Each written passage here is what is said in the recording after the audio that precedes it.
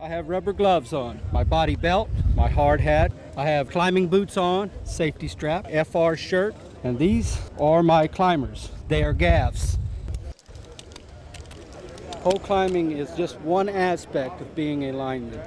You have to be proficient in operation of bucket trucks. The view we get on a daily basis. And you have to be able to operate this big machinery. I love to climb. I love the adventure of it. I got into line work because, I mean, it's never the same. So there's always something different about it every day. We're trying to recruit as many people as we can so we can actually build the workforce back up, because if we start losing the veterans, the people with the experience, we lose them all of a sudden. It would be hard to bring the younger guys up and get them acclimated to, to the environment, get them trained properly.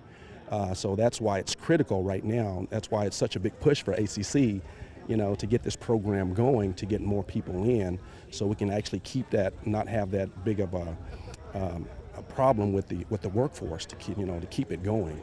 Ready? The electronics program's latest achievement is why we're here this morning. We're celebrating the introduction of a new associate degree and a technical certificate for utility line workers. Why do I do it? Because I love it. I've been doing it for 25 years. It's challenging. The money is worth it. I would say this is a very rewarding career.